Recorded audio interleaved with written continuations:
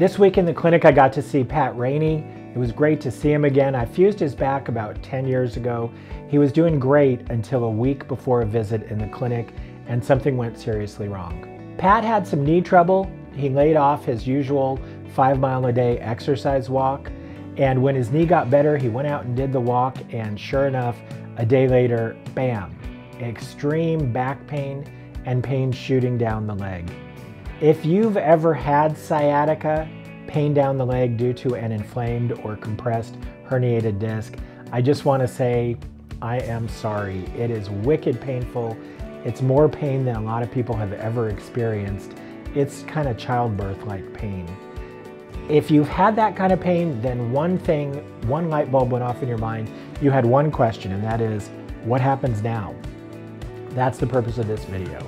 We're going to answer that question, and if you've had sciatica or if you're having it now, we're going to tell you what you need to do.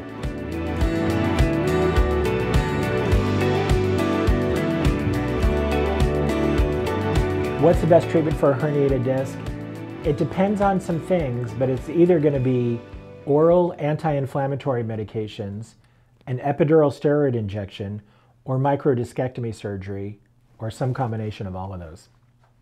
Well, this is it. We're going to bring everything together and describe how a herniated disc has occurred. You've had a tear in the annulus, the nucleus pulposus is sticking out, there's compression of a nerve root, you had a back ache that then progressed into sciatica. Okay, great, doc, what do you do? Well, the first thing you do is ask yourself, are there any red flags? Is there any numbness or weakness that if it were to become permanent would impact the way that you function? Yeah, maybe I got a little bit of weakness in my ankle, but even if I was that way forever, I would hardly notice it. That's not functionally limiting weakness. Yeah, my foot's a little numb, but I mean, I didn't even notice until my wife scratched it. That is not functional limiting numbness.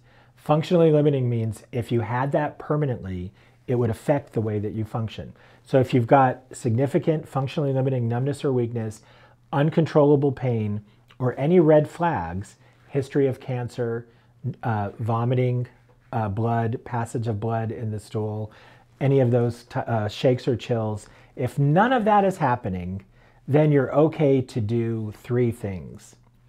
Rest, get moist heat, get in the shower and let the hot water run on your back, and take anti-inflammatory medications, usually either Alleve or ibuprofen, along with Prilosec to control the acid in your stomach.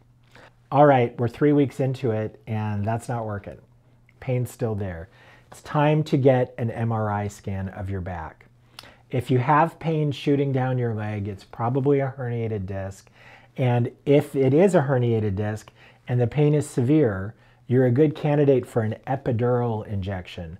But you can't get an epidural injection until you've had an MRI that confirms that it is a herniated disc.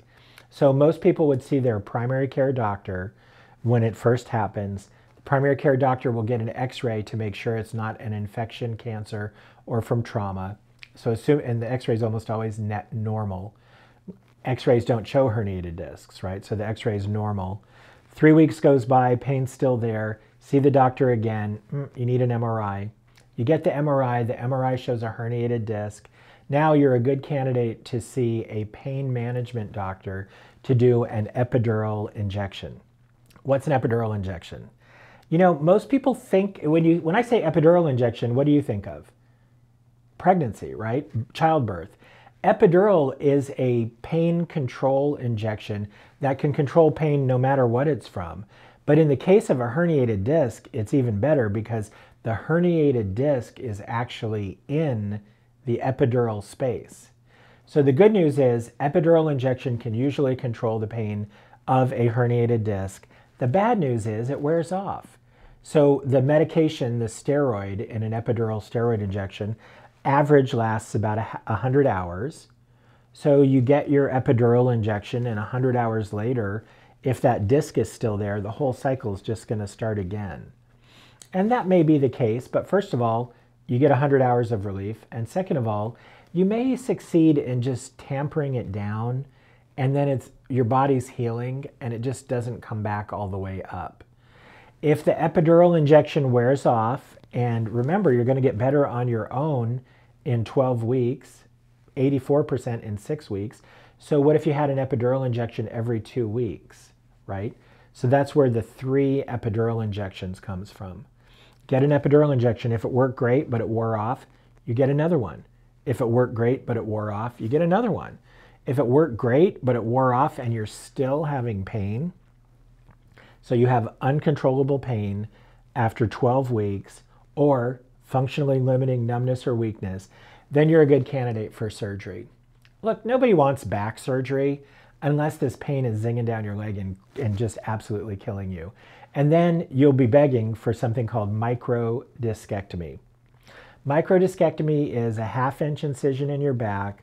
The neurosurgeon or fellowship-trained orthopedic surgeon, spine surgeon, goes in and looking under a microscope, drills off, shaves off a little bone, and takes out the herniated disc fragment. Not the whole disc, right? You need that disc to be a shock absorber and all the rest. Just the part that has come through the rent, just the nucleus pulposus that is sticking out. That's what they're going to remove. That operation is called microdiscectomy. Does it work?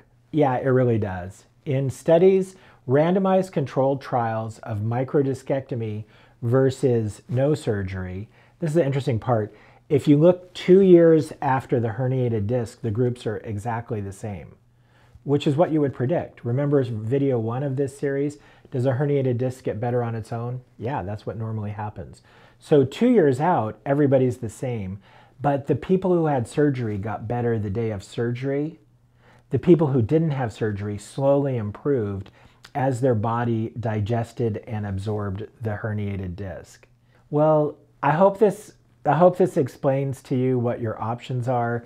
In Pat Ranney's case, he had a giant disc herniation. He had functional weakness on examination, and the MRI confirmed that the disc herniation was so large, it was going to be hard for him to get better on his own. So instead of recommending epidural injection, which would have been an option for him, he chose to go forward with microdiscectomy surgery. There's some other complications with him. We'll come back and show you the rest of Pat's story as it evolves. I hope these videos on herniated disc were helpful to you. It's a very common problem.